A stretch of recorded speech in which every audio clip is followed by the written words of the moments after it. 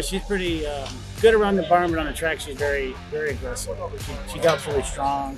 You're always trying to slow her down. You know, she's all heart. It's Going to Vegas just cruising through the stretch, though. And a chalky conclusion as Going to Vegas takes care of business.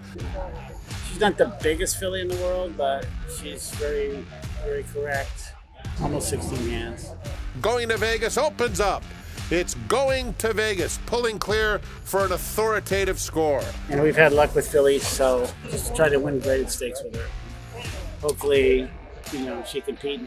She's better at longer distances. Going to Vegas is now kicking in serious fashion.